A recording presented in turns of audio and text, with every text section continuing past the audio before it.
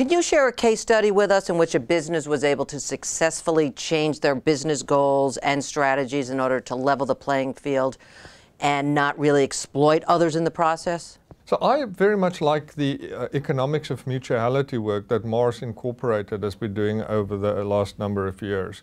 And that's based on the idea that the community's human and social capital should also be increased while the business is being done, and the increases in financial capital should be shared between the company and a number of stakeholders like suppliers and so on. About 5 years ago, the Mars Wrigley division in Kenya in Eastern Africa tried a pilot project of something that has rarely been done.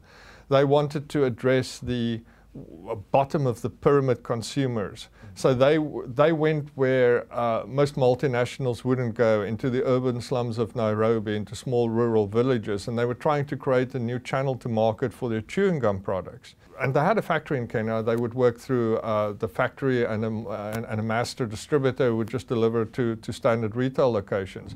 But this was a total different game plan. What they basically did was to get people in these poor communities to be the deliverers of the product, literally people on bicycles. They helped them to get microloans to buy bicycles.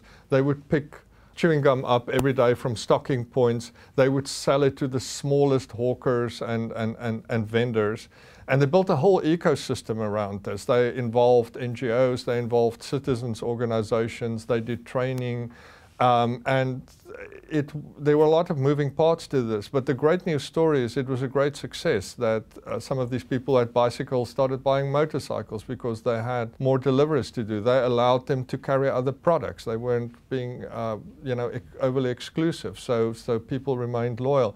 And in the end, it opened up a multi-million-dollar new market for them that they didn't have before.